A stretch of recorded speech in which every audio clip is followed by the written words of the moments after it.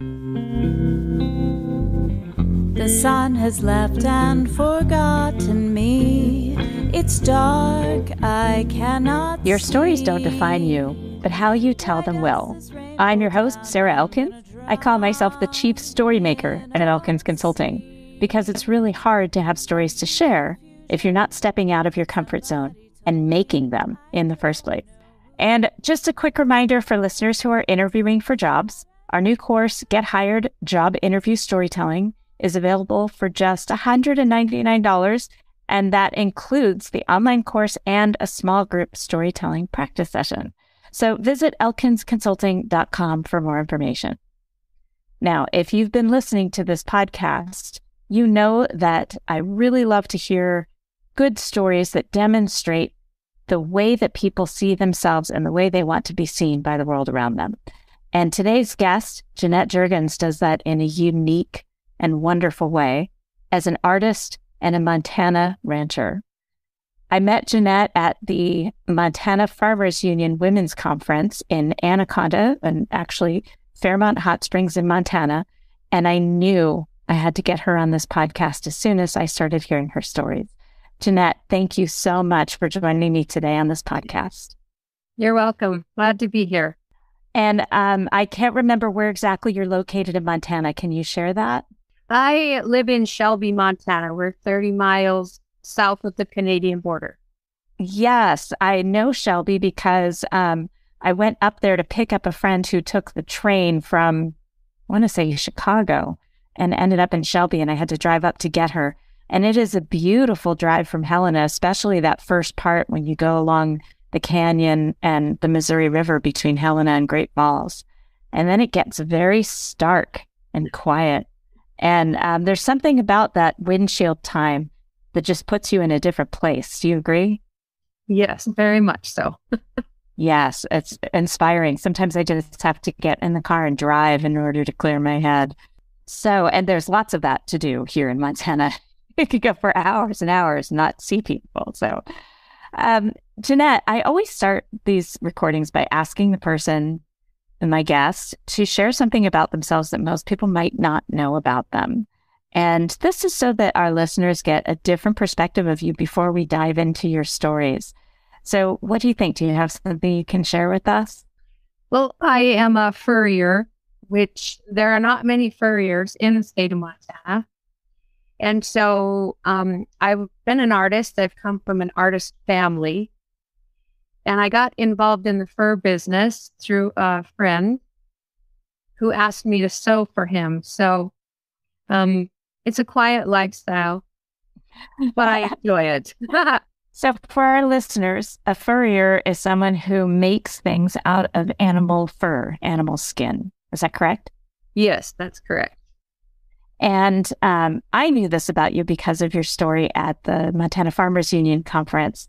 And one of the things that I guess I wanted to ask about, but I didn't have a chance at that conference, is where do you get your furs? Where do you get your animal skins? Most of my furs come from, there's trapping all over Montana.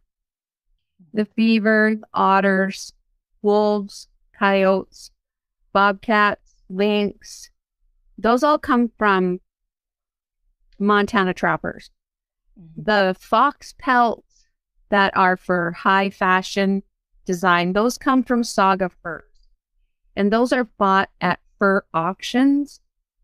And then I buy them from the trappers who buy from the fur auctions. Oh, interesting. And is there one in particular that you especially love working with? That would be a crystal fox. It's black and white with a brown undertone, and it is absolutely gorgeous. That sounds lovely. I know that you have some controversy over this, especially the trapping part. What makes you comfortable and confident about working with these animals? Because I know that you love animals and that you honor them in the work that you do, and that when you create something out of them, it's really an honor and you understand that. So talk to me.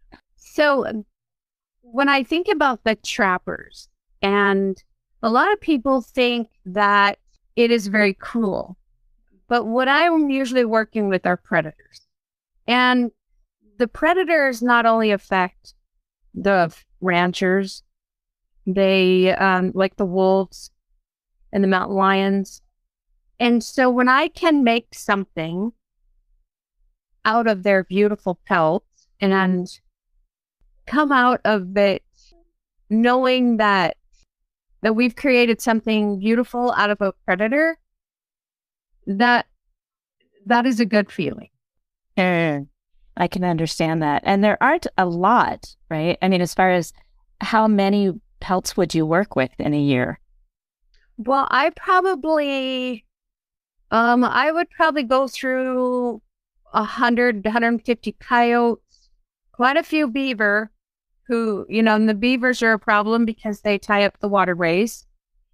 Most of my gauntlets, they're all from beaver pelts. The wolves, I probably go through 5 wolves a year. And a lot of the buffalo hides that I get, they come off buffalo ranches, and that meat is used. People buy the buffalo to butcher it, and then I buy the hide and have it tanned. That makes sense. So what got you into this? I know you said you had a friend that wanted you to sew something. Tell me a little bit about that person and what it was that he wanted. Eric is a trapper from Muscle Montana. And he had contacted me about 8 years ago to sew leather purses and items for powwows. And he does quite a few shows around Washington, down in Tucson. They've been there for a month. And he called me up and asked me if I would be willing to sew. And I said yes. And then about 2 years ago, he bought a fur company out of Idaho. And he said, if anybody can sew these, it would be you. So I went to Idaho, not knowing anything about furs or the treatment of pelts, how to sew them. And I was taught by 2 wonderful ladies there that had quite a business. And they sold a lot in Big Sky and Gardner, around Bozeman. So it was very enlightening, and I learned so much, and I just dove into it. Mm-hmm. And it has been a wonderful adventure so far. Well, you are definitely one of those people that once you get into something, you want to learn everything there is to learn about it. Absolutely. I love to hear that. I love that sense of curiosity that you just embody. And speaking of curiosity, when we first started talking, you were telling a story about how you used to bring people in, like ecotourists almost. I guess that's not the right word for it, but you'd bring people in to do your cattle drives. And that was like 20 years ago or something. And of course, my immediate thought was the movie City Slickers, which you mentioned during that story, where you actually take these people that some of them have never been on a horse before, and you take them, you used to. I don't think you do this anymore. Is that correct? No, we do not do that anymore. But you would take these people on a week-long cattle drive across the field, across the ranches, and transport those cattle from one ranch to another, one property to another. And that totally got me excited just to hear that story, because I know that there's so many people that don't know where their meat comes from. They don't know where their food comes from. And I would love to hear, I would love for our listeners to hear the story that you told about being in Las Vegas for some sort of a conference. Can you share about that story, about when you met those people that you ended up inviting to visit you? My husband and I had went to the national finals, and we are not gamblers. So we were walking down Fremont Street, just looking around. And of course, we both have our cowboy hats on and our normal attire. That's what we normally wear. And these folks walked up to us, and she said, "Are you real cowboy and cowgirl?" And my husband said, "Well, I think we're real. It's just our lifestyle, the way we live." And before we knew it, they had our cowboy hats on. We were taking pictures, having drinks together. We just really became very good friends. And then they said they wanted to come to Montana to experience our lifestyle. And it was very interesting. Yes. Oh my gosh. We had a great time with them. Yes. And have you gone to visit them since then? No, my husband said he has no desire to go to New Jersey. But we are hoping that we get there. And the COVID hit, and so we postponed it a couple years. But we're hoping in the next couple years to get to go. At least I do. So cool. Well, and you did mention, and we'll get into the story of their visit to Montana and what an adventure that was. And you did mention that she hadn't been on a horse before and that it definitely wasn't her thing. So that's the image I have in my head. But when you told that story, even now, I still chuckle about it because of this whole idea of them coming up to you and introducing themselves basically with that question, are you real cowboy? Are you real cowgirl? And to me, that just speaks volumes about how oblivious we are oftentimes to the lifestyles and the people and the cultures within our own country. I mean, these are people in New Jersey, in the United States, and they are in Las Vegas, which is just like any other big city, dirty, loud, noisy. And then they start talking to these people from Montana and experience this completely different interaction because the cultures are so different. And what strikes me and has been throughout my conversations with you and the other women in agriculture that I met at that conference is when we think about going somewhere else as Americans, we talk about going to France and people say, oh, the people in France are so rude, or, you know, the French are so rude. And I think about how limited the exposure has been in order to generalize a whole community of people based on such limited interaction. So for instance, when I was in Paris, I had a wonderful experience and people were very kind and polite. And yes, there were loud people trying to get me to buy stuff in the most touristy areas of Paris, but you find that in New York City, right? You find that even in parts of Montana, not quite the same way. But I heard somebody say how rude people were in Paris. I said, that was not my experience. And then I went to southern France. And southern France, Provence, and the Pyrenees, the villages along the Pyrenees Mountains, are as different from Paris as Montana, parts of Montana, because even across the state of Montana, we have different cultures, as different as Montana and New Jersey. So all I could think was, if only people would explore across our country and see the differences and recognize the differences, then maybe our global community could be more understanding of those differences and not generalize so much. So yeah, that would be wonderful.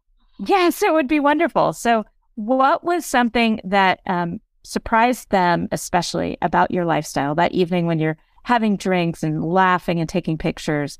And then the opposite, what were you surprised by about New Jersey? Because all we see about New Jersey here in Montana is TV, right? We see the Desperate Housewives and, you know, the what, I don't even remember what that show was called about the women, the wives in New Jersey. So what were those two experiences? When I got to talking to Donna, we found that our lives are completely different. When they learned that we heat our home with a wood burning stove, that she had no idea. When she found that we haul our own water from town, she was completely blown away by that. That we have no stoplights. That we have one grocery store. Her and her husband eat out like 4 nights a week when we don't. You know, everything we do, we raise our beef. We butcher our beef. We have beef in the freezer. They don't have anything like that. And then when I got to asking her about her world, she is the secretary for the mayor of this huge city. She dresses in fine clothes with high heels every day. She puts product in her hair and wears makeup. And we dress in work clothes. And I often text her and say, how is your high lifestyle today? And I tease her because I don't get that. I don't know what that's like to go to a beautiful office and wear fine clothes and go out to eat every night and go on vacations that are, 5-star hotels. So it was really eye-opening to both of us. And I think we've learned a lot since we've met, and it's wonderful. That you can like each other and find your heart-centeredness is in common, even if your lifestyles are completely polar opposites. Oh, yes. Yep. I love that so much, that you can develop this friendship. And it's not about envy either, because your lives are so different that there's no comparison. You can't compare the two. No, not at all. No, completely different. Yeah, goodness. Who needs comparison, right? If you are in the place where you are supposed to be and you're fulfilled and you get to explore other cultures and experiences without having to change yours, but just to explore and be exposed to those things, there's no reason for comparison. No, and when they first came out to visit, I'm thinking, oh my gosh, we have muck boots and everything in my entryway, and maybe our home wouldn't be as fancy as theirs, or the way we live on a gravel road, and so I wouldn't change it for the world. But you nervous? Well, I was, yeah, because she only stays in 5-star hotels. I've never been in one. So to have them come out here and experience our lifestyle, I felt kind of like I'm back in time, right? Compared to her lifestyle. We're not fast paced.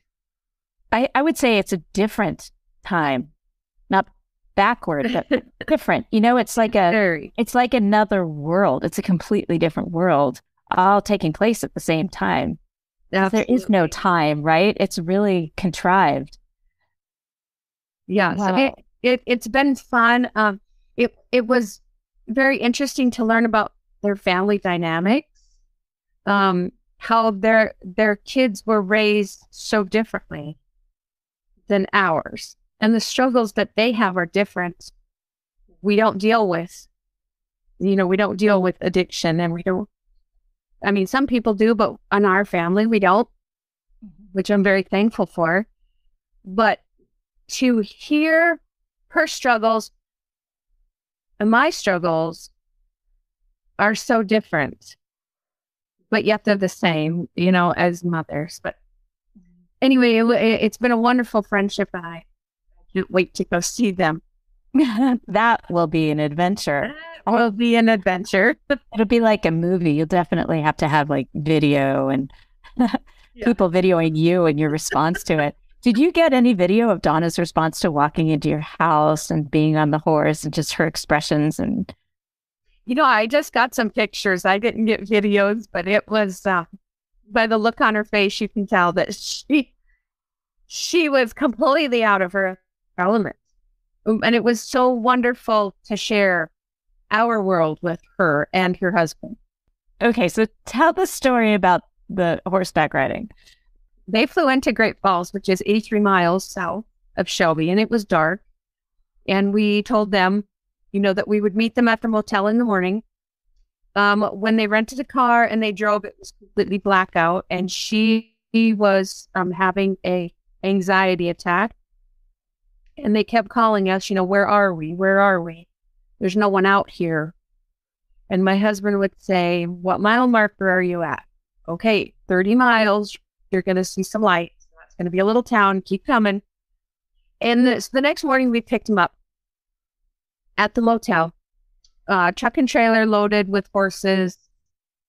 And they were decked out to the nines with their fashion boots and their fancy clothes. And I said, Donna, we're only going up to move cows. I mean, we're just going to go ride around some cows. And so we get them on horseback and start riding. And I've got, some nuts and some waters in my saddlebag. And she kept saying, how far are we going? I said, we're just going to go up to that next ranch. Well, how far is it?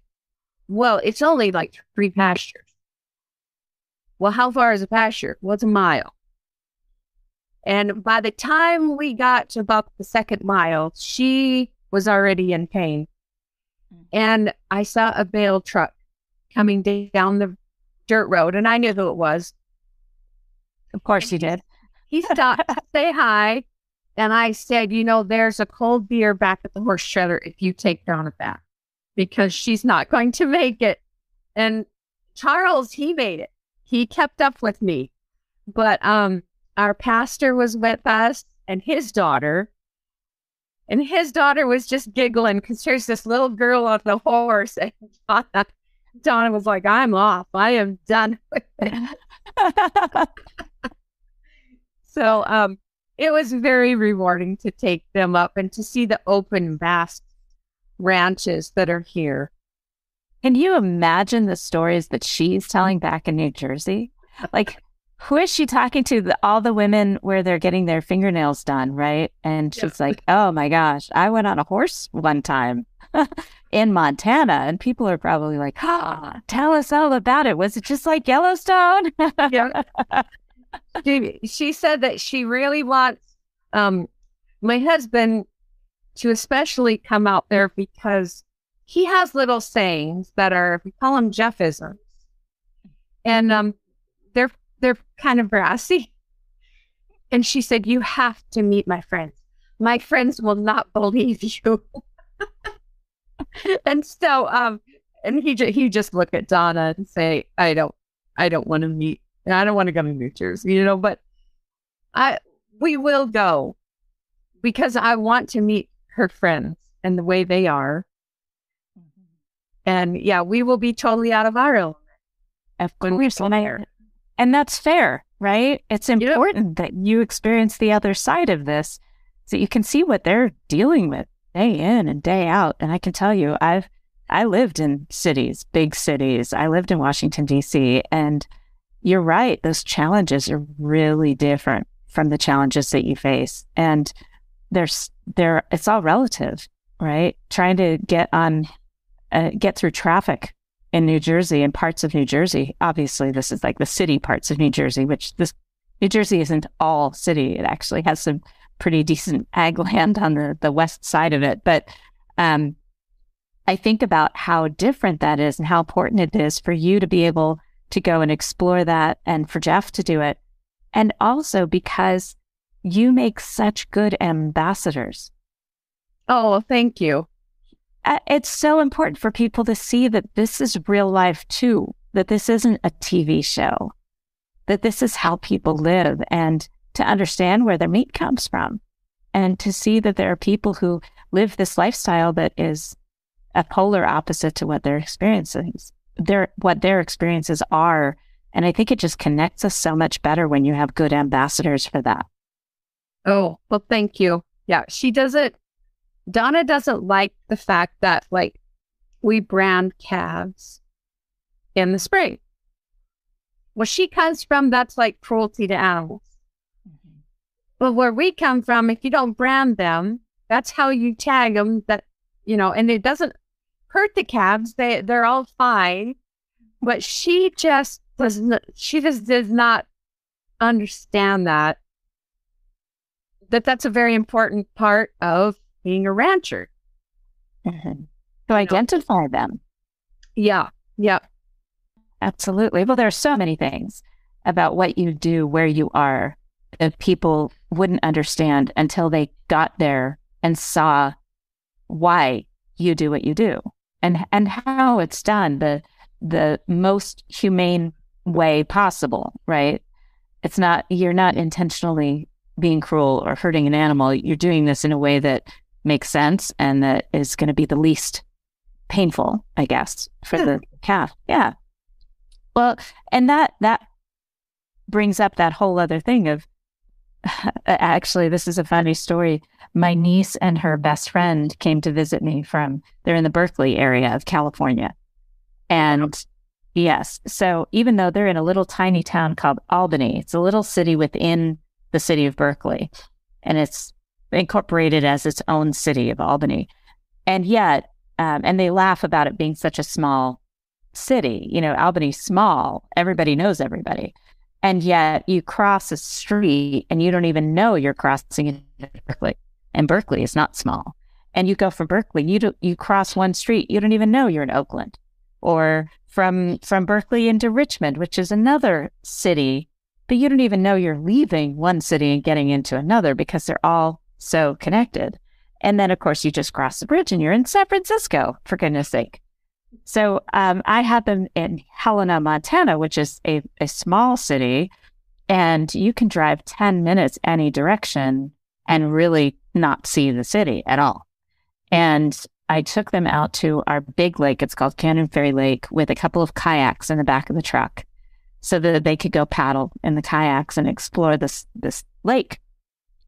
And as we were driving out there, we left the city within 10 minutes of leaving our house. We're out of the city. We're in total ag land, ranch and hay fields and, a serious agricultural land.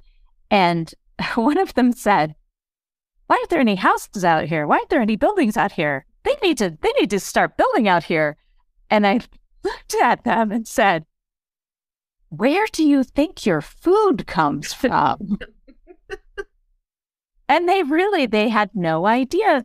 And they eat organic food, they pay attention to the ingredients and what they're eating, but they hadn't experienced what I was showing them.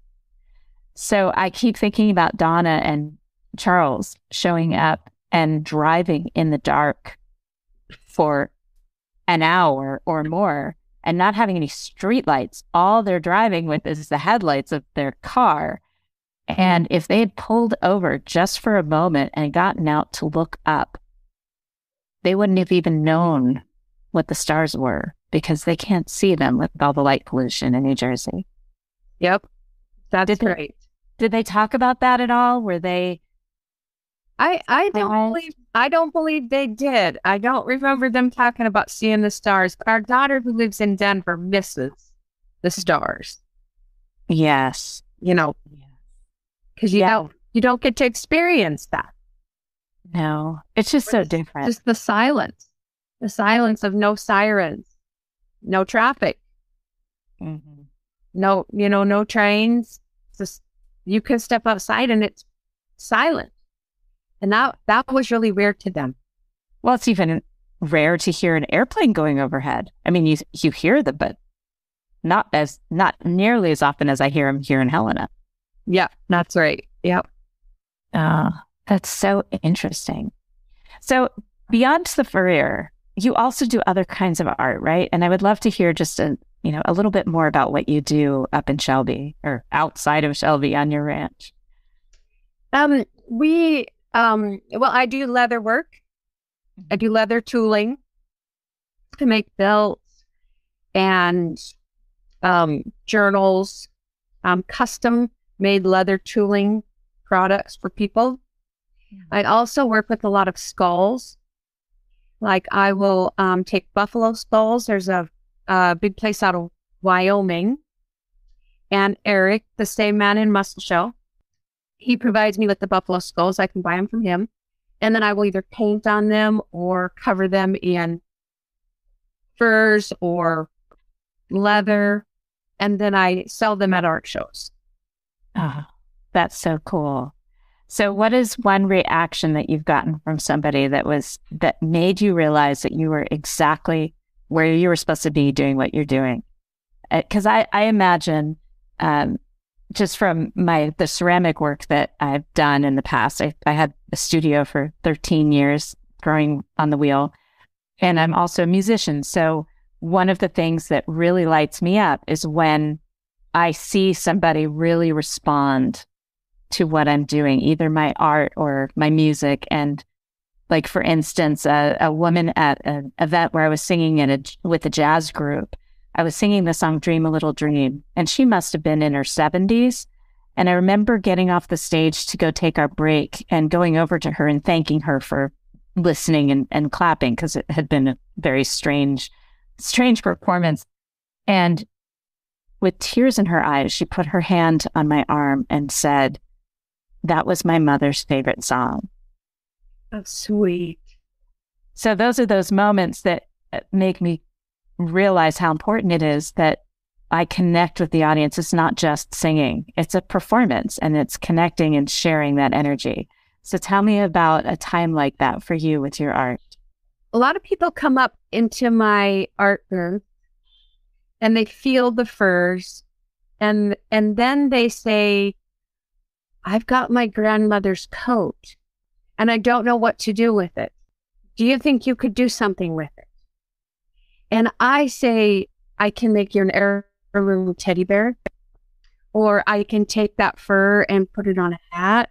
I can make collars for your coats, or maybe a vest with that fur on it."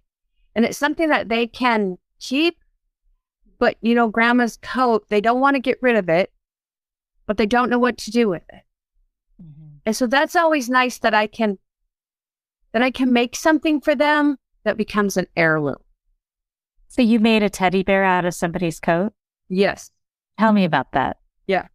A lady, she went into a store in Lincoln, Montana. So for our listeners, Lincoln, Montana is famous for the Unabomber.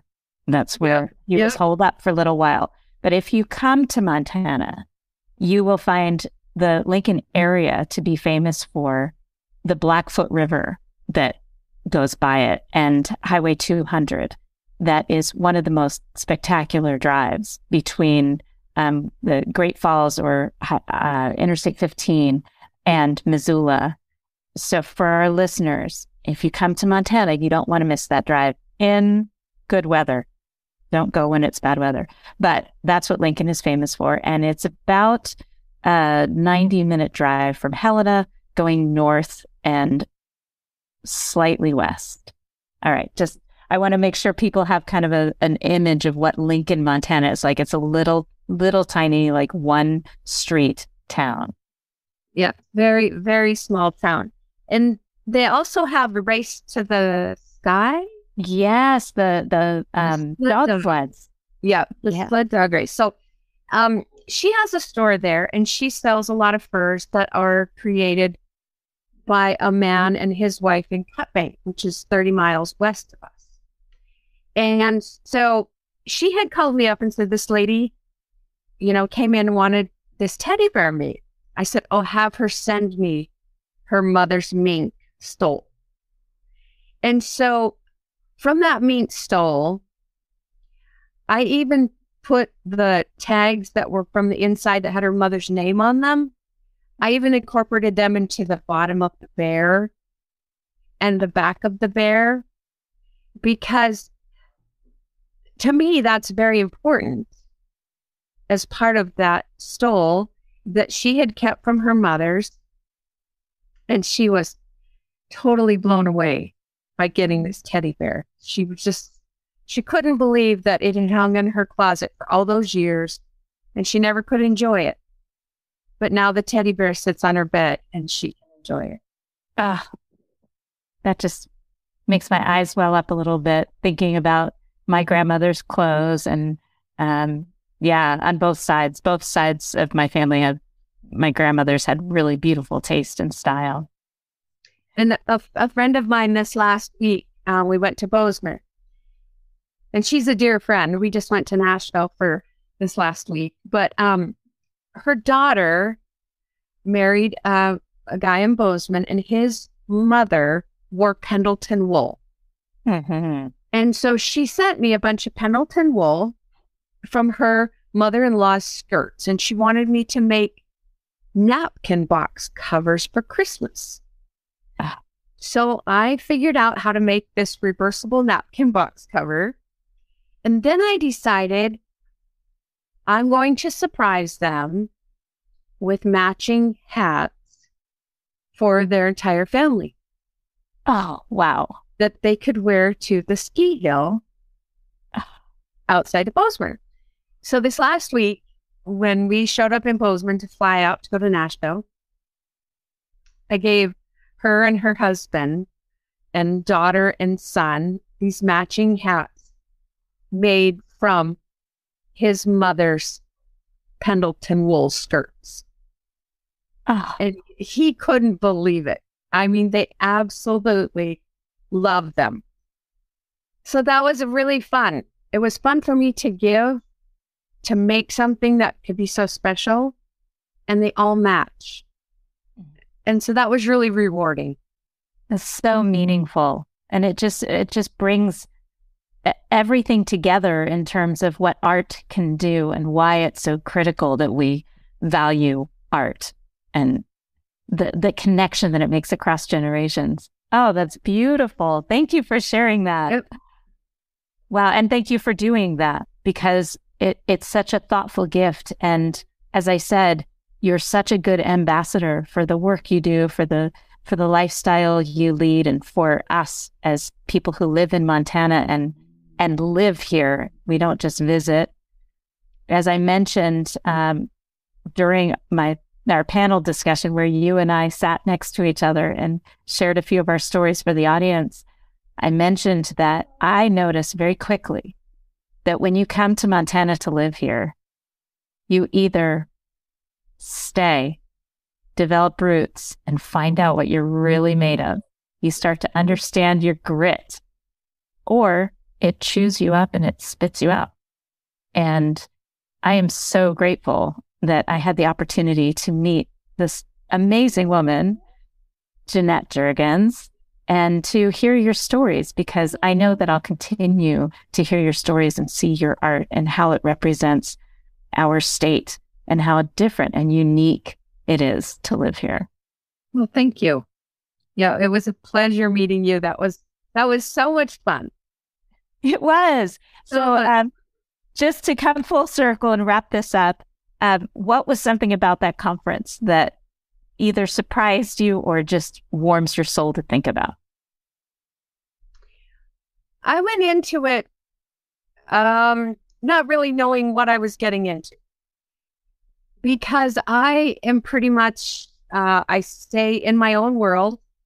Of course, I've met people, but they approached me or my husband and I. And so when I was asked to speak at that, I contacted my daughter. We've got two daughters, one in Choteau and one in Denver. And I contacted the one in Denver and I said, I really don't know what I'm going to talk about. And she said, Mom, this and this and this and this. This is what, you do. It's a storytelling conference. So when I got there, I was like, okay, maybe my stories are interesting, or my lifestyle is interesting, or my artwork. And so when I met you and Carissa and the wonderful ladies, it was so rewarding to meet other powerful women, and to know that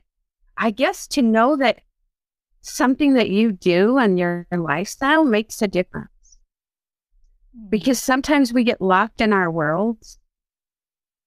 And like I compare my world kind of like to a baseball. It's kind of beat up after a long time, but yet kids will come and pick it up. And then it becomes a gem to them. And then you're maybe sometime you'll be put on a shelf for someone to treasure. And so I think of our lives that we all come from different different walks of life, and we're all kind of beat up in a way. But when we tap into our full potential and we just try, it is so rewarding. And I think that we, in Montana, we're kind of segregated out here in the middle of nowhere with, no stoplights and one grocery store, but yet we can touch people's lives. And that is so rewarding. But meeting the powerful women there, that was well worth the weekend. It was wonderful. Oh, lovely. I don't even know how to answer that. I can't express how much I appreciate hearing what you had to say. And listeners, now it's your turn. What stories are you telling that you don't even realize how meaningful they can be to others? What stories are you telling to represent your life, your beaten up baseball, so that others can value them and treasure those stories? If you'd like to learn more about Jeanette, links will be in the podcast show notes associated with this podcast episode at elkinsconsulting.com. I encourage you to look up Jeanette's work and keep in touch with her. Thank you. Thank you so much, Sarah. I love it. Thank you. We have to get together again soon. Smile, what's the use of crying? You'll find that life is still worthwhile if you just smile.